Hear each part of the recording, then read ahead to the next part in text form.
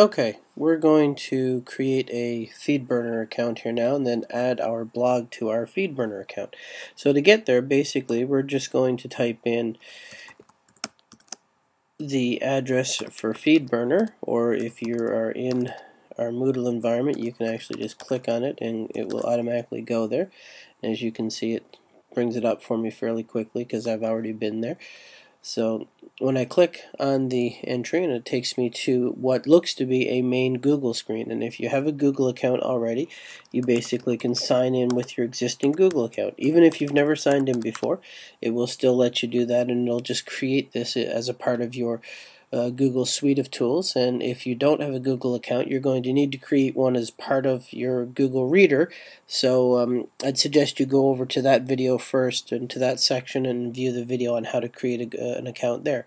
Once you have your Google account and you can just sign in here, you will see that in my case, I already have a feed that I have subscribed to, or that I've claimed, I should say, or as they say here, burned. It's the feed for my blog. So what I'm going to do is I'm going to type another blog in here which I maintain, and I'll see if I can remember the address here.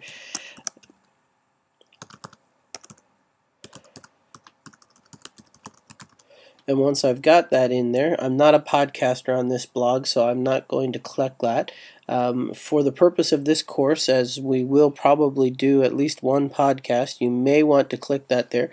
What that essentially does is this button here would then index it up on iTunes so that it would be indexed there so people could find your podcast, but that's entirely up to you if you want to do that. Again, this particular blog doesn't have one, so we are going to not click that. So I'm going to click on the next button here now, and if I've remembered that address correctly, which I have, as you can see, it tells me that there's two feeds here, so we can look at one or the other. I'll just pick the default one that it comes up with and leave it at that. I'm going to click next here, and as you can see, Google is thinking, and it's giving me some more options here. I can actually give my particular feed a new title, but since that's the blog's title, that's fine. And it'll give it a feed address, which is, I would just work with the default there, but if you have multiple blogs that have similar names, you can name them differently here to help you remember them. Again, I'm just going to leave it with the default, and I'm going to click on next here. What that essentially allows you to do is if you wanted to share that feed with others, or you could actually add it to your RSS reader. That way you could see your stats in that RSS reader. For me, I tend to go directly into Feedburner and look at my stats there, although it's entirely up to you how you would do it. I find it a little bit better going to Feedburner directly because it gives me everything I need there. So I click next again, and it's going to give me a whole bunch of options here that I want. Here's the things that it will automatically do, and here's some other options that I can actually put in there.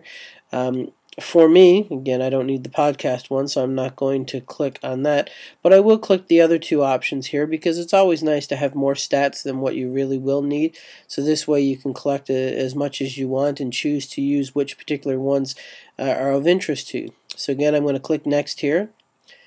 Again, Google is thinking for me. So it will go here, and now it says my feed is ready for the world. So I could actually share this with other places, and it'll go through and tell me the different types of things I can do with that. It's interesting to read through and see the ability that Feedburner will allow in terms of yours.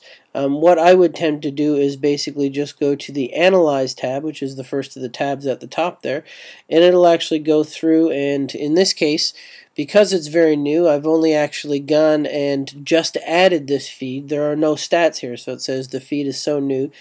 And this is Google Sense of Humor. We're still playing with the bubble wrap here.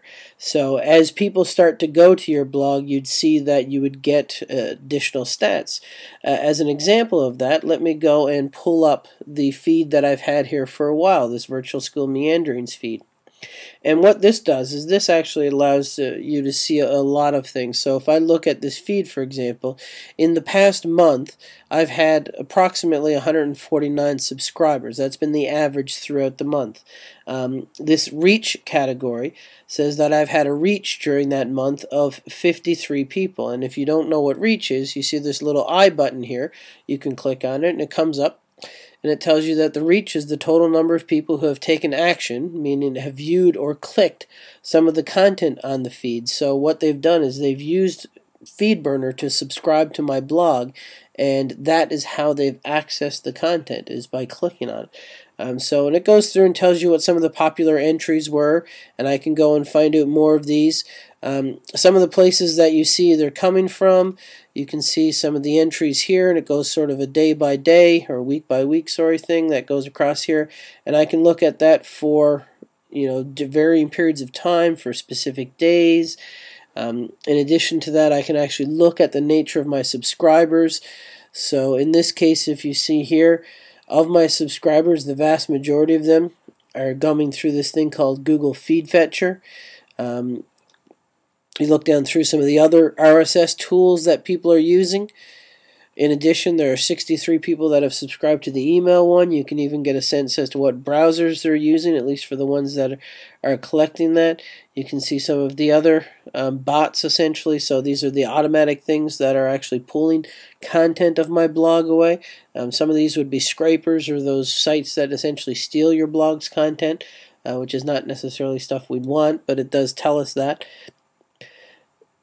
In addition to the subscribers, I can go in and actually look at the item use. So you can see how many people have viewed specific items, and you can go and see how many items, which specific items are there that they're looking at. So you can get all sorts of interesting information from your Google Feedburner, above and beyond the statistics that Blogger or EduBlogs or WordPress will provide as part of their internal system. And really, that's the main thing that I use Feedburner for, is to use it as a way of keeping statistics for those that have subscribed to it. One of the things that you want to make sure is that your Feedburner subscription is available on your website, and I think there will be a couple of videos there that will show you how to add that in.